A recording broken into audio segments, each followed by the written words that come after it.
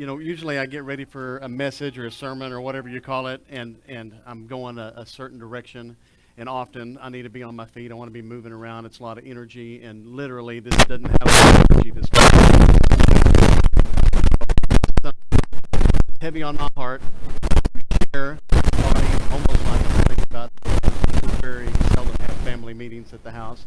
But it's like we got to sit around the table and talk about something that's important so people have a chance to ask questions, answer questions. So I've asked my mom to come up here, and she's going to be a mind reader.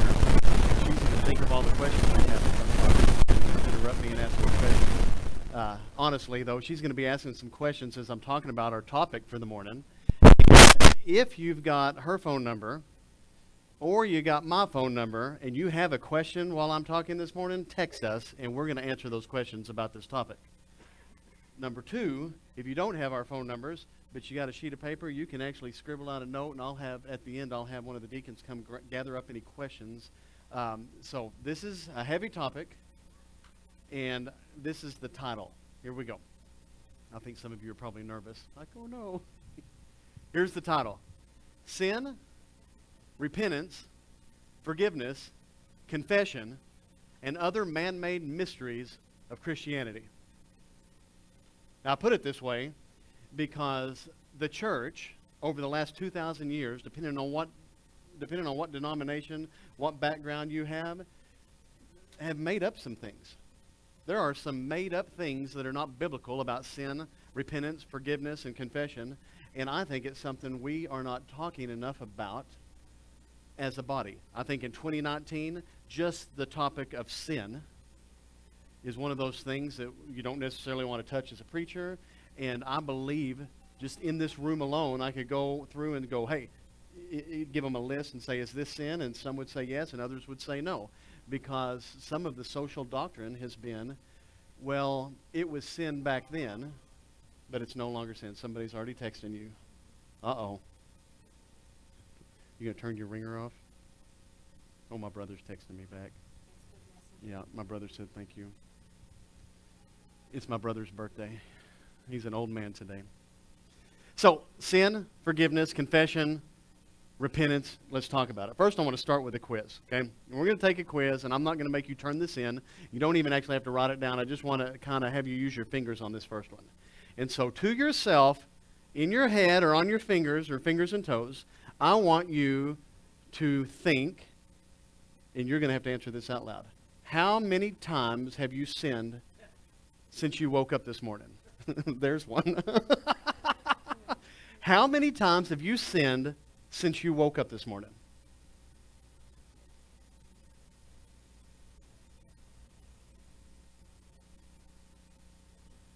So, show of hands. More than 20, raise your hand. If you thought, you've got already there, more than 20, raise your hand. Oh, good. More than 10, raise your hand. Oh, watch him. Okay. More than 5, raise your hand. Okay. And 0. Raise your hand if you've sinned 0 times this morning. Oh, just like flat out 0. Oh, you got, okay, 0 to 5. Okay. And then 0. All right, now next question. How many acts of righteousness have you committed this morning?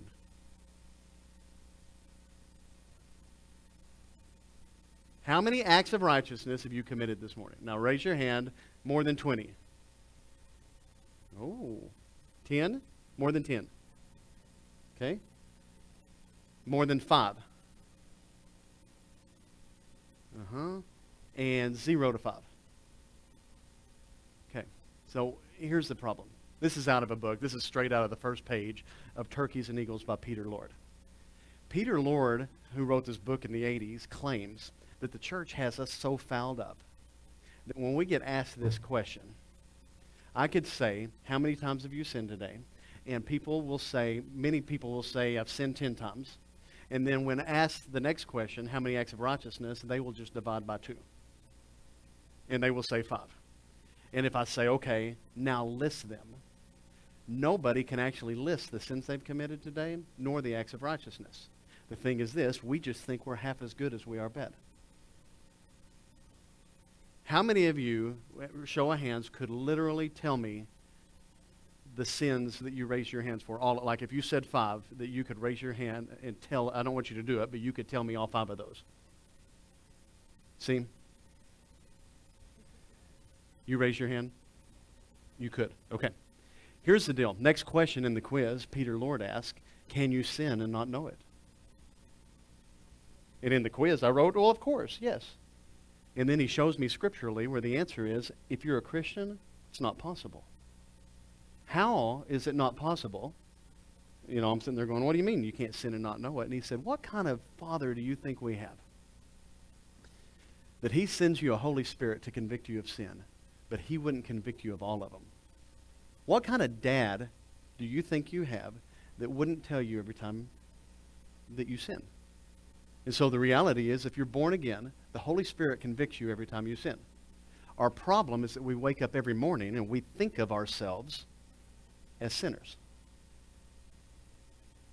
The Bible is very clear that you are sinners. Now, as much as I hate to say this, I have a granddaughter here who's 9 months old. Okay? And as many people would like to say, oh, babies are born pure, they're born wonderful, they're born without sin. The truth is, biblically speaking, all she does, hi, sweetie, she's looking at me, she's like, you're talking about me. All she does right now in life is selfish. She doesn't do anything that's righteous because right now she's the Lord of her life. She wasn't born a Christian. She can't be born a Christian. And everything she does, she wants to be fed, she wants to be played with, she wants to be talked to. And so literally, she is doing her own thing until she gets confronted by the Holy Spirit and gets born again. Okay? And so we look at sin as like evil things or nasty things or bad things, but the truth is that's not exactly what sin is. So now I want to pause. Do you have anything to ask me yet? I'm thinking. My brain is thinking about. I think I leave holes in stuff and I don't explain everything so good. No, I think this is good to talk about sin. I don't like talking about sin. You know, we don't like honestly, talking about sin, and especially in church, because I think, oh, it's offensive. Yeah, right. To my human nature. It's talking to about my flesh. Absolutely. Talking about sin is very offensive, so I don't like talking about it. I would like you to define sin, and is that on here? Okay. That's it. That's my next question. What is sin? Okay, I do want to. In the Old Testament, it's Chattath, which is pronounced katath. Okay, so the Old Testament word for sin is katath, and it means condition of sinfulness, or to do what is wrong. Like it has a double meaning in the Old Testament, just like it does in the New Testament. So there's like a list of sins, and then there's just being in the sinful condition. Okay? New Testament, the word is hamartia, which tends to explain sin a little bit better. Hamartia is a word that archers use. And it's when they shoot at a target and they miss the mark. Often we think sin is simply a list of things you shouldn't do. They're bad things, don't do them. They're unethical, they're immoral, don't do that. Okay? Hamartia says that God's an archer and you're an arrow. And he's shooting you at a target, and if you miss the target, that's sin. You want me to turn your ringer off? So, who is it? Oh, I see it. I want to read it.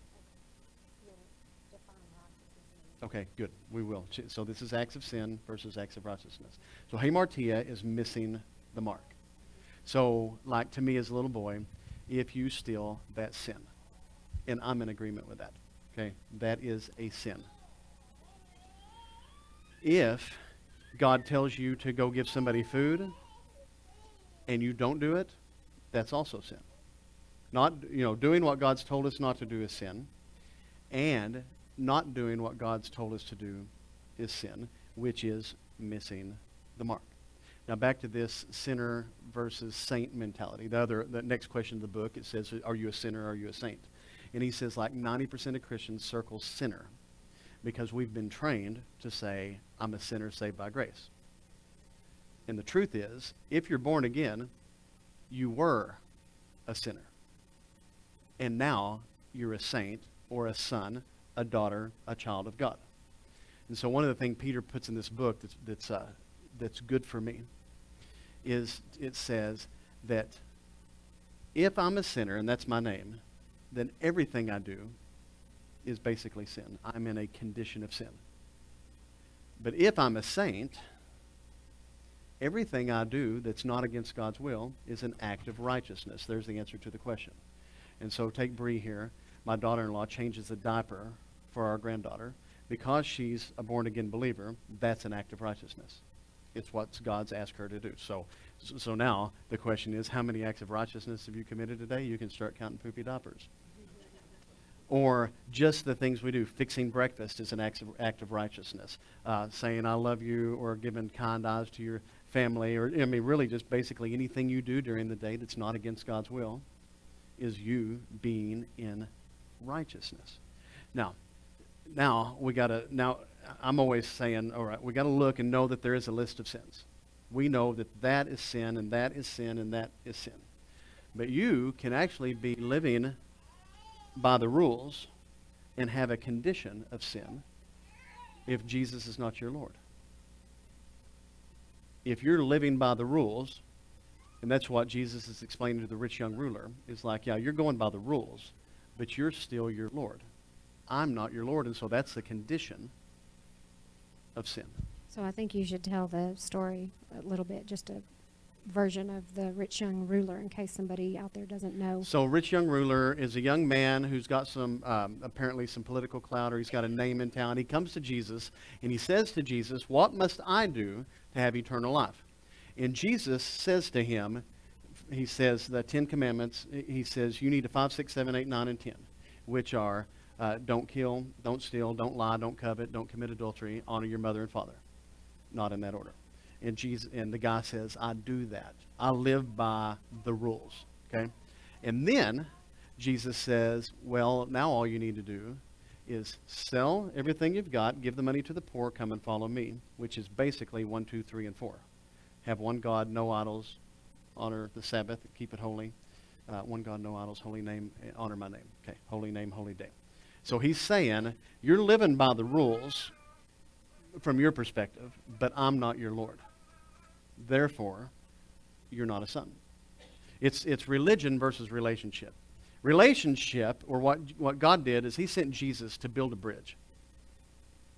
Jesus covers my sin. It's not that I don't sin anymore. It's my name's no longer sinner.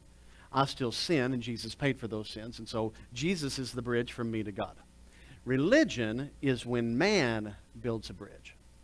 There was a time in church history, it's an ugly time in church history, it's around the Martin Luther days, prior to that.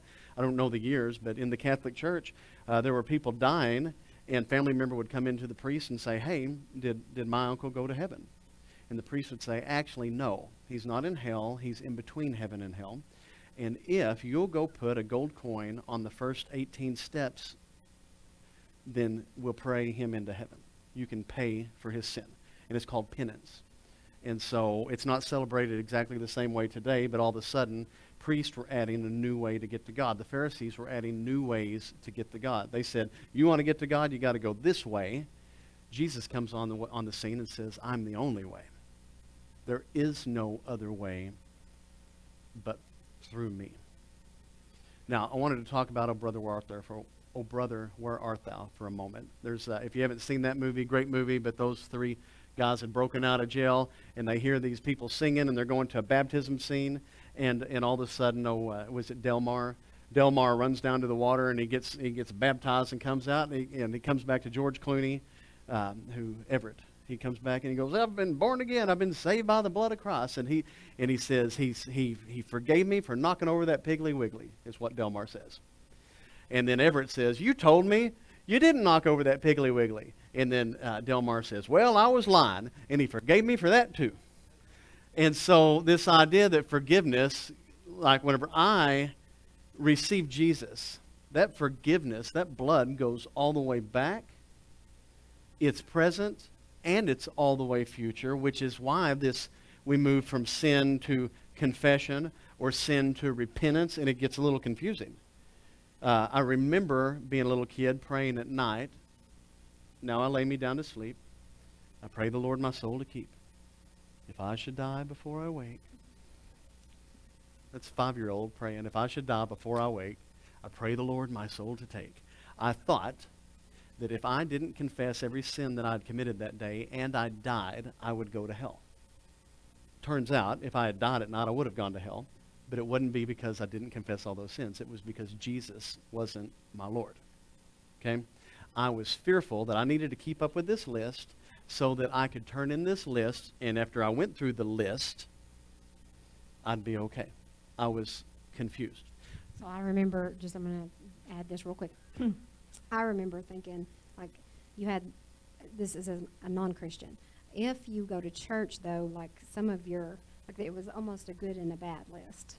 Naughty, nice type Santa Claus list. I mean, my theology was just all messed up. But I thought, well, if you sin and do bad stuff, but then you go to church on Sunday, it kind of would wipe off some of it. Right. I mean, I kind of thought that. Do you think I'm the only one that thought that? I think we all think that. I mean, I think that's real. Like I get extra points or a star by my name in heaven. Right. I feel like we feel like there's this cosmic poster board that's been drawn out, and you get stars and frowny faces. And I mean, that's just kind of how that's kind of how our minds work, and so we lean that way. I thought God was happier with me when I went to church. I did. I thought, oh, if I go to church, like God is happy with me, and things were going to almost like luck. Like I would have better luck in the week if I went to church on Sunday. Karma. That's not a thing. So Micah, we're going to get Old Testament real quick. I want to talk about some of where this doctrine comes from. Micah 7:19 says this: He will again have compassion on us and will subdue our iniquities. This word iniquities would be same as sin, okay? He will subdue our iniquities. And then it says, you will cast all our sin into the depths of the sea. Another version says the sea of forgetfulness. And so in the Old Testament, we find out God is going to throw our sin into the sea of forgetfulness. And so as a born-again believer, that's good. I like that. I can grab a hold of that, and so it's like, so I can do whatever I want. It goes in the sea of forgetfulness. Is that ticket of licentiousness? Yes. And do whatever I want? Right. It's a license to sin. Okay? Isaiah 1:18 says this: God will make our scarlet sins as white as wool. So Old Testament, it's prophesied. He's going to come and counteract sin. He's going to take it away. Psalm 103:12 says that he puts our sin, or he has removed our sin as far as the east is from the west. Which is cool if you're into geography. If you leave here and go north, you can go all the way to the North Pole, and then your next step is south. Right? That's measurable. But if you leave here and go west, you never get east. So as far as the east is from the west means it never it's gone. It's obliterated. And so the understanding that sin is gone is a good understanding. However, if we get into the place where we don't ever repent, we don't ever confess, and we don't ever forgive, we're missing out on some of God's blessing. That's where this thing gets confusing. It's like, well, what is it? Do I need to confess all my sins? Or are all my sins covered? And I'm like, that's a good question. Yeah, what's the answer? What the answer is, John 16 says that when the Holy Spirit comes, he will convict us of sin and righteousness. Okay? So even though you're born again and your sin is covered, the Holy Spirit's going to convict you. Why? Do you want me to answer? Yes. So I can repent. Why? Because it's good for me. There's the answer. Yeah. So just like our little granddaughter, the first time she wants to crawl over and touch the fireplace or crawl over and touch a hot pot, and we say no, and she's like, why are you trying to control me? She probably won't be able to say that, but little girls already know that. Why are you so controlling? And we're going to say, it's not that we're controlling. It's that we don't want you to hurt yourself. The Holy Spirit convicts us of sin because sin hurts us. It hurts our relationships, but it doesn't make us not saved. I think too often we get confused and we look at an issue of, well, did I lose my salvation or not? And it's like, that's not the issue. You are still a child of mine, even though you touch the fireplace. But you're going to get burned every time you touch the fireplace, and so I'm going to warn you and say, stop doing that. Going down that road leads to bad things, leads to hurt. So now let's get to confession real quick. I want to talk about this. James 5:16 says this, and I think this one's really important for you to hear today. Therefore, confess your sins to each other. Another version says one to another, and pray for each other that you may be healed. So, in some denominations, you go in and you confess to a priest. In other denominations, I had some cousins, and they had committed some sin, and then they got to come stand before the whole church and tell everybody. Okay? The scripture says one to another. Other denominations just don't even practice confession at all. Now, we don't practice confession like I don't have a little sliding deal and you come tell me, okay? And I don't even need you to come tell me. But I believe that some of us are not healed. See, the verse says, not so that you can be saved, and not so you can be forgiven. Forgiveness and salvation aren't even on the table when we're born again. What's on the table is healing. Some of us aren't healed because we're carrying the load of a sin we've committed. The Holy Spirit convicted us, but we just haven't told anybody. And you don't tell somebody so that they can forgive you. You tell somebody so that you can go, I don't have to carry that anymore. And somebody can pray with me and I can be healed. Some of you need to hear that this morning. Some of you have committed sin and you are carrying the weight of that. Your salvation's not on the line. Your forgiveness is not even on the line. You've been forgiven, but you're weighted down because you haven't shared that with someone you trust. Share it with someone you trust. Don't share it with just a group of people that are going to put it on Facebook, shun you, turn their back on you, be mean or belligerent or evil to you. Share it with somebody that's in Christ that you can trust so that you may have healing. That was clear? Okay. Matthew 18:15 and Luke 17 says this when it comes to sin. So watch yourselves. If your brother or sister sins against you, go to them. How about this? Again, salvation's not on the line. Forgiveness is not on the line. Relationships on the line. If you sin against me, and it says against me, it doesn't say if you sin. We need to be clear. There are people that like to hot dog and just go to everybody, hey, you're in sin, you're in sin, you're in sin. It says if they sin against you, go to them. How many of you have had someone sin against you and you refused to go to them? Yeah, don't lie. That's all of us. We've all done that. How did that relationship go? Strained at minimum and lost at maximum. Right. God tells us to go to each other, and in Matthew it actually says, go to them, just you. And if they won't repent, you go back with a brother. And if they won't repent, you go back with church leaders. There's a three-way, three levels of that. And I've never even been to third level. Like, once I started practicing this. And practicing this means, hey, you know what? You said something the other day that hurt me. I need to talk about it because it hurt me. And most of the time, this person goes, I had no idea. I didn't mean to do that. I'm sorry. Or, actually, I meant to do that, and I'm sorry. Rarely does it even go to level 2. Most of the time, when you go to people, it clears the air and they say, I'm sorry, and they're like, thank you so much for coming to me. Problem in America is we don't just not go to people and keep it to ourselves. We go to somebody else.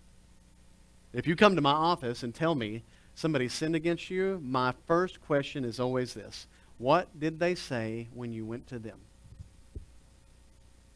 And then you say, well, I didn't go to them. You can't go to them. Well, I can't come to me either. Over this. You've got to go to them. We rob people of the ability to make relationships right, to come around the corner, to fix things. Yes, We've ma'am. had somebody ask for an example. Like, what would that look like? An example of somebody doing something and then going to them. Give a few examples of sinning against someone and then going to them. Okay.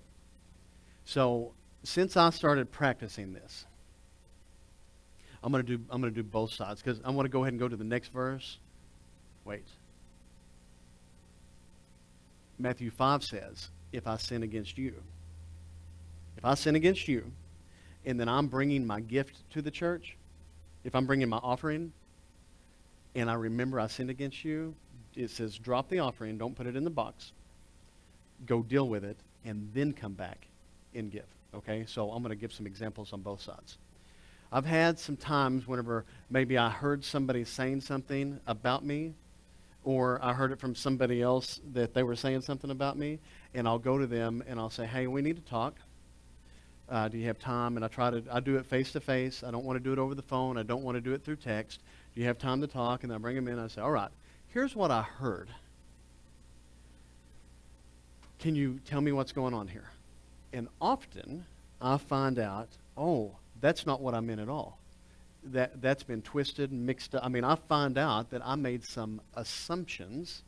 Now, get this, Acts 21:29. If you'll go read in Acts 21, you'll find out that some of the believers saw Paul walking with a guy who wasn't a believer down the street. They watched it. The Bible says in 21:29, they assumed he took him into the, not the sanctuary, but the temple. It says they assumed he took them into the temple. Because of that, he ended up splitting ways with those guys and having to go in front of the king. I mean, it uses the word assumed.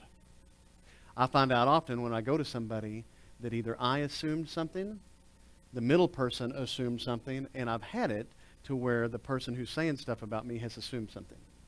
I got to do one of these this week. I don't want to, it's too new and it's too local but I went in, we sit down and I said, hey, I heard something, you said this, I don't think you know the whole story.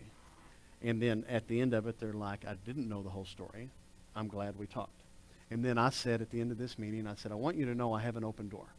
If you think something about me or assume something or hear something, come to me, because sometimes, and I do stuff. I mean, I sin against people, I offend people, I hurt people. I mean, I do that. But sometimes you don't have all the information, and maybe if you get all the information, you're going, oh. Now the one where I went to somebody, my brother and I, this was been about 2 years ago, we got into a huge, awful face-to-face fight. And it's because I had been lying to him. And so I had been lying to my brother and not telling him. We were trying to avoid some circumstances with him. Confrontation. Yes. We were avoiding confrontation. And this particular one, JB was going to spend the night at my dad's house, and then found out my brother was going to be there. And I didn't want JB spending the night, and so I told my son, I said, I'm going to go basically lie to my brother and tell him you have to work tomorrow, and he didn't. And I used you, Sheldon, in the lie. I need you to know this. I said he's going to go work for Sheldon. So I lied about JB and Sheldon. And you're a pastor. Oh, yeah. Yeah. And then this turned into a big old blow up. Yeah. And as we're yelling at each other, he says, why don't you just tell me the truth? And finally he got me to say I lied, because I lied. I mean, I did. I lied. And he goes, you're a pastor. And I'm like, yeah, and I sinned also. You know, that didn't keep me from making mistakes and doing things. I had been lying, and I said, I am sorry. You didn't want to hurt his feelings. I had a good reason, or what I thought was a good reason. Right. You were justifying. I didn't want to be honest. I'm justifying my sin. Right. But I had sinned, and it finally got me. It finally trapped me. We were in this big blow up, and I said, I will never do it again. Instead of saying, he can't spend the night with you there because we don't like some choices you've made, and you don't want to go down that road. Yep. We wanted to keep our kids kind of protected from that, Right. So we didn't say, hey, here's why. We didn't, and I think we all do that. I mean, I think we all have those things where we don't tell because it's it's hurtful. We don't want to be hurtful, so we don't say it. Right. But this had gone quite far and hurt his feelings. Right. Even worse. And I've been doing it for years, and so now I'm just honest on that one. Yeah. You know, I'm just gonna, if I'm feeling it, I say it. So that's what it looked like. I had a question here. Okay. So this question says, can a Christian, or as a Christian, can you ignore the Holy Spirit to the point that you can't hear it? Yes. Yes, you can. Where is that? It's about grieving and quenching. Yeah, late New Testament says, don't quench the Holy Spirit, don't grieve the Holy Spirit. And so you can ignore so much that you're just going blah, blah, blah, blah, blah. I believe he's still coming after us. He's still trying to get through to us. But yeah, it's scriptural that you can ignore until you can't hear him anymore. Only, here's the trick, the funny thing. In my office, have people come in, they're like, I don't know what to do. This happens all the time. And I'll say, what's God telling you? And 100% of the time, people can tell me exactly what God's telling them. So I think they're ignoring it. I don't know that they can't hear it. I think they're refusing to hear it. But I think deep down, they know exactly what they're supposed to be doing. Here was a question. Another one said, what's the age of accountability? So the age of accountability is a phrase that's used in some churches to describe when a person gets old enough to make the decision to follow Christ. And so my experience with the age of accountability, that's not a biblical term or a biblical phrase. My experience is that I had a couple of my kids at 3 and 4 years old start asking questions. They were eager to understand and to begin following Jesus. And I had other children of mine that were probably 5 and 6 before we had that conversation. I don't know that you can't be adolescent 12, 13. I think the kicker is this in that question. Are they living in a home where they're hearing about Jesus? I think if they're 12 or 13 before they're asking, it's often because they're living in a home where you're not talking about it. I think we as parents are the ones that should be ministering to our kids, but there's no like hard, straight up age. But Hadley will hear about the love of Christ, and one day she's going to come in and say, hey, what do I need to do to make that happen? So age of accountability is it's a doctrinal phrase that's not from the Bible, and the Bible does not address it. Can you hear the Holy Spirit again after you have ignored it for so long? Again, I say he follows us so passionately and recklessly and relentlessly, like the song says, that he'll find new ways for you to hear him. That he will speak in louder ways. So yes. Yes, you can hear him. Yes. After. Yes. You've ignored him for so long. Do you think that requires something on our part, though? I know Richard Humphreys, Pastor Richard, when he was here speaking, he said, it would be better for you to humble yourself before the Lord, because if he has to humble you, it won't be pretty. And that really struck me, because I don't want to be humbled by the Lord. Well, he's such a loving Father. It's not about meanness or control, but he's such a loving Father that he's going to humble me when I get full of myself. And so... My example is this. Mm-hmm. What was your grandma, 80 when she got saved? Something, 82 maybe. Prior to grandma getting saved, I would have told you she was past the point of hearing. Sure. My belief changed when I watched that happen, because I thought for all those years, well, she's pushed God back. She didn't want to hear him, and then here she was, 82, getting saved. And so apparently he'll chase you all the way into your 80s. Yes, absolutely. But as Christians, what do you think? As Christians, he doesn't give up on us. Yeah. He's going to keep pursuing us. We can keep turning our backs, keep running away. He says about that lost son, when he came back, he opened those doors and let him in. I'm so optimistic and have so much hope that I don't think he's given up on us. I agree. In fact, I think sometimes if you have some major accident and you're going, I should have died, I don't know why I didn't die, I think there's one of two reasons that happened. Number one, you have a purpose you haven't fulfilled yet. Number two, he's still trying to get your heart because he's not wanting you to die without him. Okay, that's good. Did we ever define acts of righteousness? Did you ever do that? Or are you going to? We'll get back to that. So hold on, I'm reading this. Okay, so this one says, I said at 5 years old, I would have died and gone to hell. Was that my belief of the truth? So here's what, I started praying, I started having the wrong theology at 5. What I'm saying, I don't know, I didn't get saved until 20, and I'm saying sometime between 5 and 20, I was hearing the message, and I just didn't respond to it. And I said that if I had died, but then the truth is he didn't let me die because he was still working on me. So I know I wasn't saved in my teen years. But God protected you. And he kept protecting me and pursuing me. So that's hard to, what's hard for me to say is that he would have let me die before I had a chance to make that decision.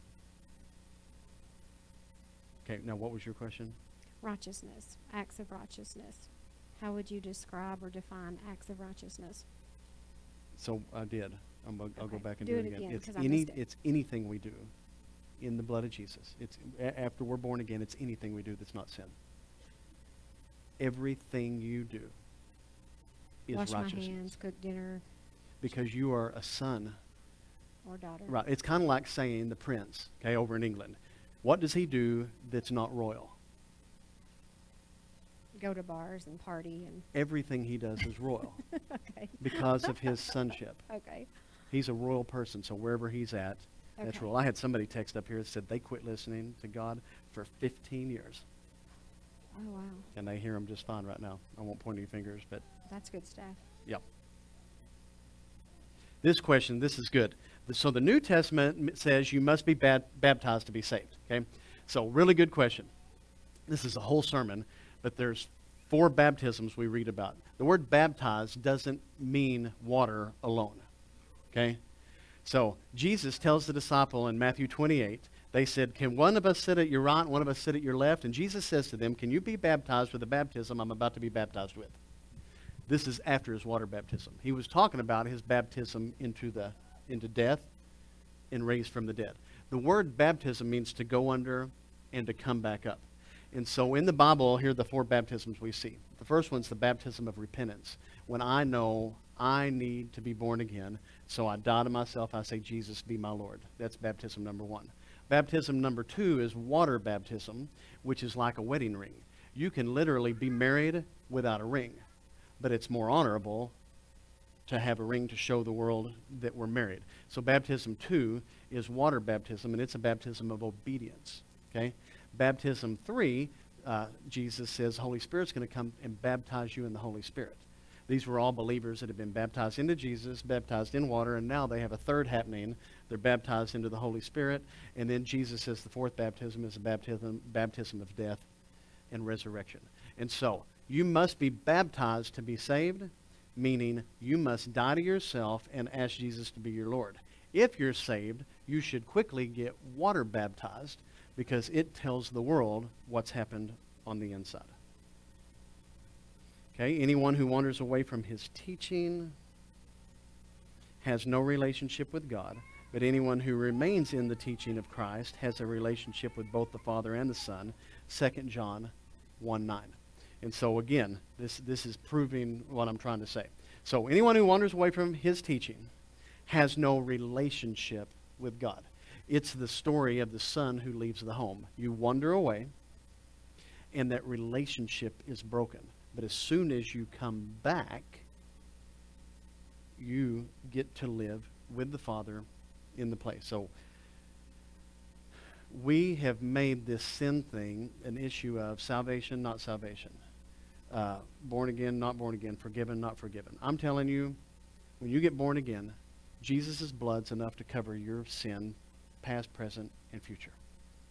And you don't have to walk in that. You can walk outside of that, and he's going to be drawing you back in.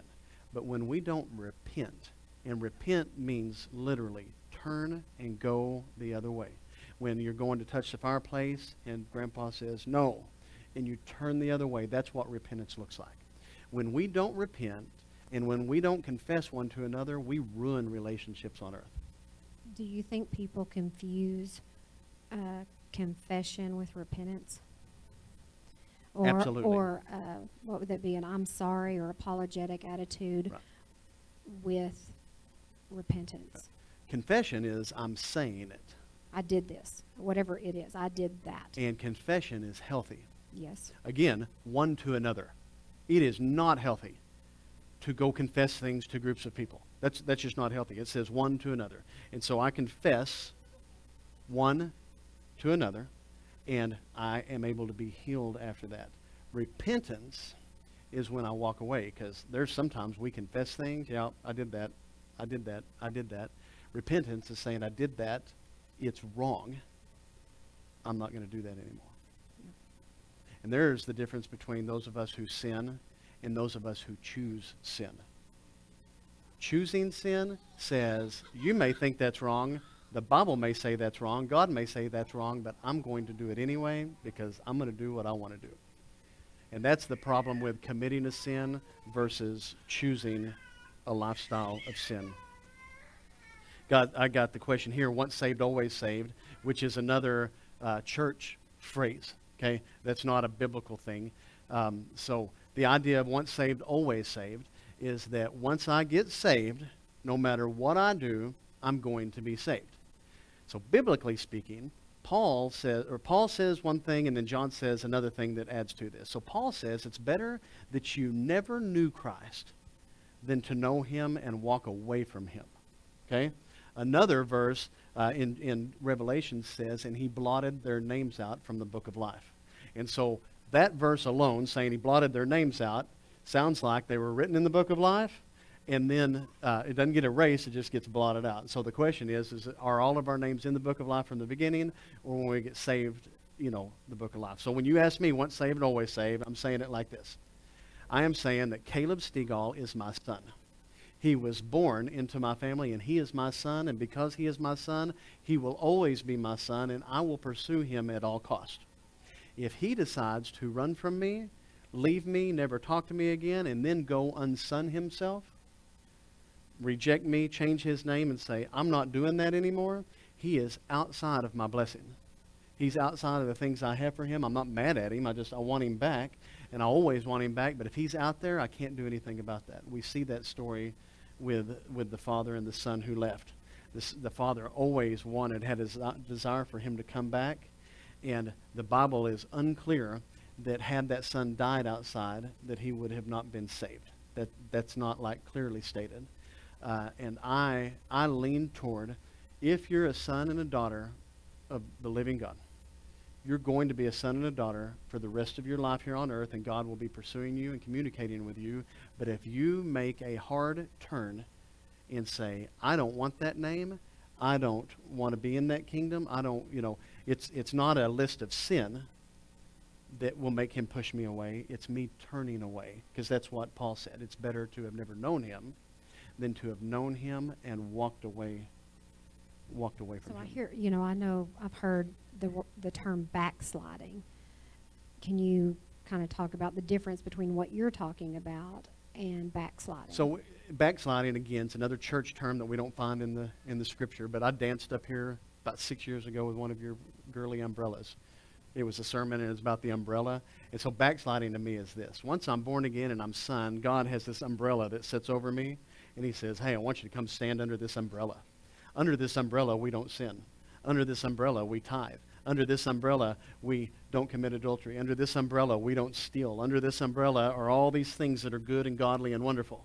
And if you step out from under this umbrella, it hails out there. And there's lightning out there. And there's thunder out there. And so backsliding is whenever I step out of under God's umbrella. And I don't know what's going to happen out there. I think sometimes... There's consequences. Because that's a huge word. Consequences, we look at God when we make a choice, and then the consequences of that choice come back to us. And we say, God, why are you doing this to me? It's like little Hadley burning herself, saying, why are you making me blister? I know you didn't want me to touch that fire, but just because I touched the fire, why did you make me have a blister? And you're going, oh, honey, I didn't give you that blister. In fact, I was trying to protect you from that blister. But when you touch fire, it's going to blister. So consequences are often from those around us, from relationships. It's the fruit of our choices, not the punishment of God. Not that God can't punish us. It's just that he doesn't have to, because we punish ourselves.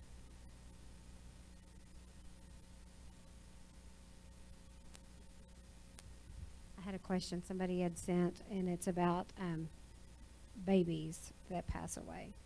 So let me go to it real quick. What about babies that do not get taken before they know God, even if they've been in church all their life? Yep. So there's where this age of accountability comes into play. I definitely believe babies that pass away are in heaven. Okay, I believe that. There's a moment when you get confronted, and that's when, I don't know, for each of us it's different. Could be 5, could be 12, whatever, when God's saying, I want you to give me your life. When Jesus is saying, I want to be Lord of your life.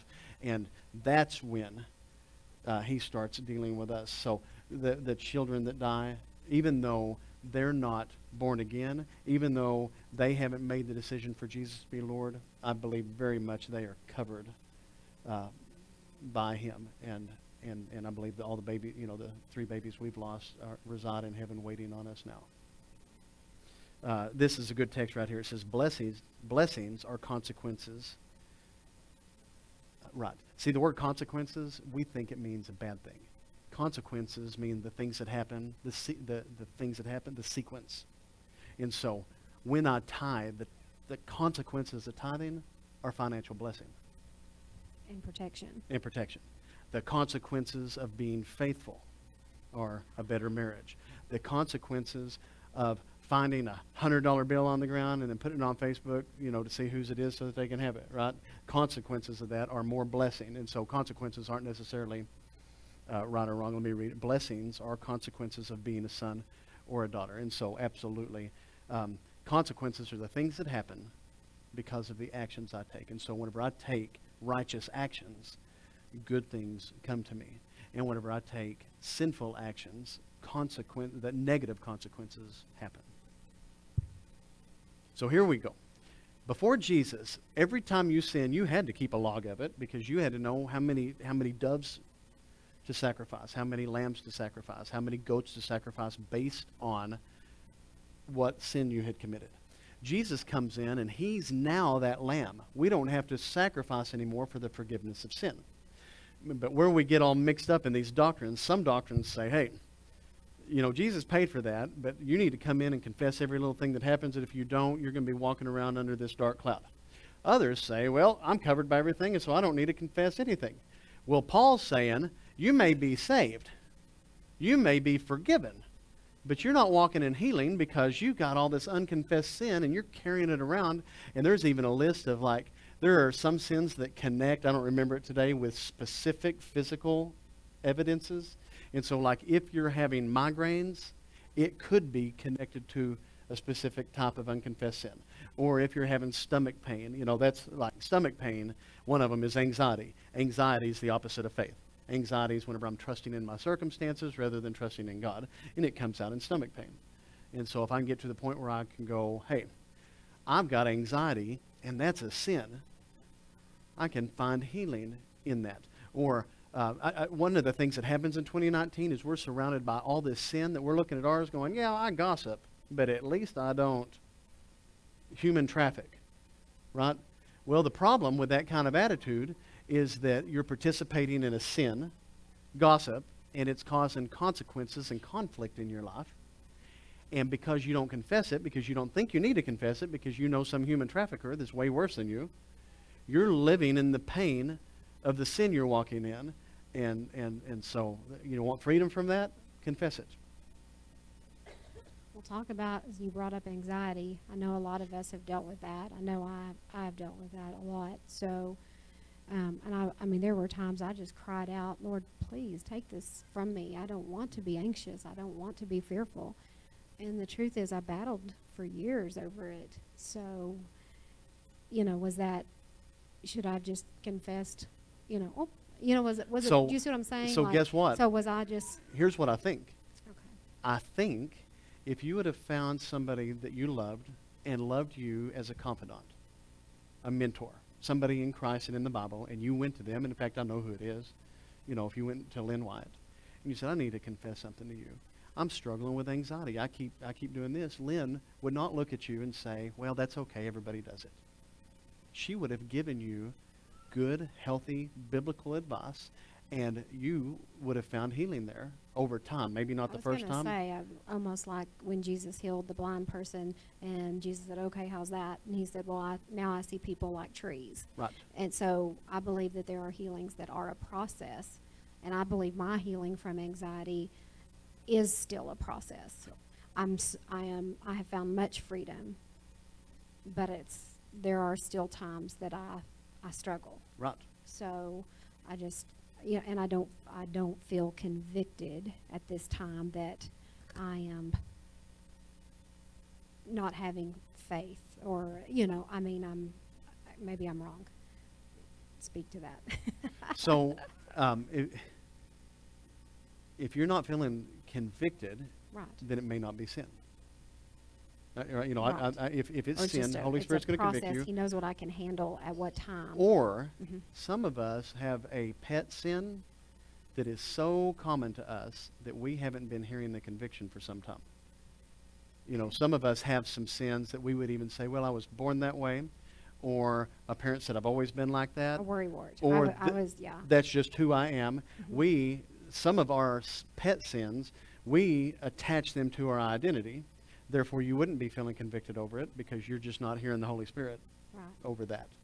Yeah. But it doesn't make it not sin. Okay. I was not convicted in my heart that time I told you about. I demanded the sunglasses back. The guy stole sunglasses from me. I saw him and I said, I want them back. And I didn't feel anything in my heart about that. The next day, I opened my Bible, and the Bible said, don't demand things back that are stolen from you. That's when I felt conviction. Yeah. Sometimes it's when I'm reading the Word or whenever I'm listening to my music that I hear something, and that's when the Holy Spirit's getting at me from another angle, going, you're not hearing me right now, so we're going to have this in Bible study, or this is going to come up in a conversation. You know, I'm going to send this around you, and unfortunately, I believe sometimes He allows things to happen to me that I do to others so that I can experience. I'm like, oh, that doesn't feel good. Mm-hmm. I need to quit doing that. I didn't know what that felt like. Ooh, that's good. Yeah. So when our dogs got out yesterday, I remember I praised God when I was going to pick up the boys because Benjamin and Caleb were out walking looking for them. And so I went to pick them up. And I remember thinking, I did not freak out over this. I mean, I remember thinking I did not have anxiety every moment that those dogs were not at our house, you know. And so I felt convicted of righteousness and that I had faith that even if my dogs didn't make it home for whatever reason, that it was going to be okay. And I felt that comfort. So He convicted you, hey, looky there, it's getting better. It's getting better. Yep. Yes. It's And so maybe, yeah. So I think I want to close out with some statements here. Number one, this is lots of stuff to talk about. We love talking one-on-one about anything. Okay, come in, let's argue about it. You may find some scriptures or show some stuff, or maybe I didn't explain it well enough, or maybe there's something I haven't seen, and so come in and let's talk about it. Number two, here's the statement. In 2019, sin is so watered down spectrum, you know, like before I was saved, I was actually working with a youth group. I was 19, and I said this out of my mouth to them. I remember saying it. I said, there's the run-of-the-mill sins like murder and stealing, okay? Those are the run-of-the-mill sins, right? That's all sin, and we all know it. But there's other things that if it's sin to you, if you think it's wrong and you do it, it's sin. But if you think it's okay and you do it, it's not sin. Like I just had this weird theology that as long as your heart's okay with it. I remember you talked about dancing. Right. Like if you think it's wrong to dance and you dance, it's a sin. But if you don't think it's wrong to dance and you dance, it's not a sin. That was where my mind was before I got saved. Okay? And in 2019, we live there. In fact, there are some things that are completely sinful that some denominations and churches embrace because they say that's just how it is now. Jesus and Paul didn't know 2,000 years. They weren't enlightened. They weren't smart enough. And I'm just telling you, sin is sin is sin. If the Bible says it's wrong, it's wrong. Don't do it. Okay? Number two, if you're born again and you sin, your forgiveness is not in jeopardy because your sin's already been paid for. Your salvation's not in jeopardy because you're born again. However, your healing, your heart, Freedom. Your mental state, your relationships with people, your relationship with God. Some people, they're like, you know what, I hadn't prayed in 2 weeks. And I don't even have to ask why. I know why. If I go 2 weeks without talking to God, it's because I've got sin and I don't want to talk about it. I don't want to deal with it. That's why we avoid God or we avoid church, because we've sinned. And I've even had, like, whenever it's communion time, Paul says, don't you take communion until you're clean. And so there are people that'll just sit there and not come down, and I'm going, why don't you come down? Well, I'm not clean. Well, how long does it take to get clean? That long. It is the moment whenever the Holy Spirit says, you did that last week and it was wrong, and you say, I know. I need to stop doing that. Now you're clean. It's not a process. You don't have to go live outside the city. You don't have to get a priest to tell you you're not, that you're clean again. It is just this perpetual going, God, I see who I am. I get it. I'm working on it. And so he comes to me and convicts me of something, and at first I go, but I want to do that. And he goes, I know you want to do that, but I want you to stop. And then at the moment I can say, okay, I got to work on that. That's repentance. It doesn't always have to be a 180 or this huge life change, but many of us have relational trouble because we've sinned against each other, and we don't go make it right. And when you have enough of those, it's a problem. And so, again, if somebody sinned against you, go to them. And the Bible says if they don't take it well and they don't respond well, take church leaders and go back to them. Or take a brother and go back to them. Third time, takes church leaders and go to them. Work it out, not be okay with it, and not don't let that bother you, and not get over it. Here's what's happening. If I sin against you and you don't come to me, I may keep sinning against others in that same way. And so as a body, we are asked to go to each other so that we have a chance to make it right, make it better. I always say this, I want the opportunity to apologize. It's robbing people of an opportunity. It robs me. If I've done something I do want to know, might hurt my feelings, but I do want to be able to have the opportunity to apologize. So if we look at it like you are keeping somebody from being, and maybe they're not going to apologize, their response shouldn't dictate what you do. Right. What you think their response is going to be. And I'm usually wrong about what people's responses are going to be. Well, get this. You're not going to want to hear this. Probably not. This is bad. So if somebody sins against you and you don't go to them, that's sin. Can we just forgive and let it go? That's what Grandma said. I just want to forgive and let it go. He says, go, if your brother, now, I do want to be clear. This is talking about Christians. Okay? You try to take this mentality outside of Christians, they're not going to respond well. But I have yet to have a born-again believer that I'm dealing with that doesn't respond well. Okay. And I've had some knockdown, drag. I mean, we've had some intense stuff. Go to people. Go to people. If the Holy Spirit's telling you to stop, stop. Well, and usually we run it by, have you ever, I mean, I know we've had that, where we run it by somebody first before we go to them. Yep. I think we're building up confidence. I think I'm excusing it. I think Right. I'm justifying. So, yeah, you are excusing it. I am. I'm justifying. 'Cause Like, now- if I just go and run it by my good friend, hey, do you think this is bad enough to go to them? So I've just, Now it becomes gossip, I've and you're just talking gossiped. about somebody else. yeah. Now, I know Alan would say this. Some of the versions of this say, if your brother offends you. Okay? In the Greek, it is sins against you. We live in a world where, Everybody's offended. yeah, snowflakes can get offended about everything. This is not about, Snowflakes. What are you talking about? just go with it. I'm all thinking weather. So, people can get offended about stuff That was offensive. that's not sin. So, If I say snowflake and that offended them, that means they're a snowflake and that's not on me. That's offensive. You're being offensive. So, this isn't if you offend me because you disagree with me or you offend me because you have a different doctrine than me. This is not you've offended me. This is you've sinned against me. And so if it's not a legitimate sin, you don't need to be going over that. You need to get over that. That this is not because I'm offended. Right. I don't like the way you said that. If it's not sin, then it's not sin. Okay. But if it's sin and you don't go to them, you're now in sin. And it's going to eat your lunch. Certainly makes my stomach hurt, to be honest. So, the sacrifice has been made. If you're in Jesus, you're in Jesus. You don't want to walk away from him. I can't give any guarantees outside that umbrella. I don't have enough knowing that I'm sitting here going, all right, yeah, don't worry about it. You said the prayer, you're going to heaven. But I'll tell you, many of the people we find that are getting saved later in life, we found out when they got saved the first time, or so, they weren't actually giving their life to the Lord. They were just in fear of hell, so they came down and it was just hey, I need to get this monkey off my back.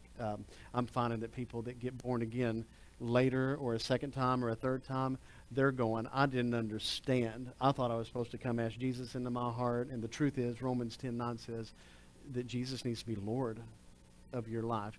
And now, Holy Spirit's going to clean sin out. And don't excuse your sin. Don't excuse other people's sin. Sin is like fire, and it's going to hurt. Last chance for a question. Let me see. I don't think I have any others. Again, this is serious conversation. Would love to sit down and talk about it face to face.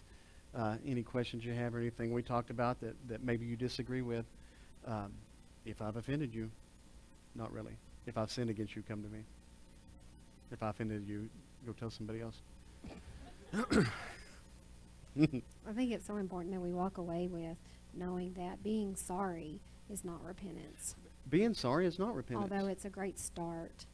Confessing is the start. It's not. But therein lies the beauty of confession to somebody you trust.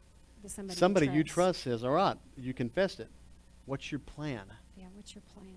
What's your plan to fix it? What's your plan to get over this? What's your plan not to do this again? What's your plan to go clean up the mess you've made? And if you don't have a mentor or somebody in your life that talks to you like that, you got to get a better mentor. If your mentor in life says, oh, they shouldn't have done that to you, and they shouldn't have talked to you like that, and they shouldn't, if they take your side, even when you're in sin, that's not a good mentor. Yeah. That's a worm tongue. All right, let's pray. Father, I ask in Jesus' name that you take this message, that you take these words, and you just clarify. Send us to Scripture. Keep talking to us. Help us to be a strong body that understands sin, that understands the need for repentance, and the fact that we don't have to get saved every Sunday because we've sinned this week. That we are under your blood, past, present, and future. Yet you're asking us to confess things and to listen to the Holy Spirit, that we could be alive and well and healthy and have healthy relationships and healthy boundaries, and that we would go to people when they sin against us so we don't cause more conflict and division and confusion. Father, fill us, and use us. In Jesus' name I pray. Amen.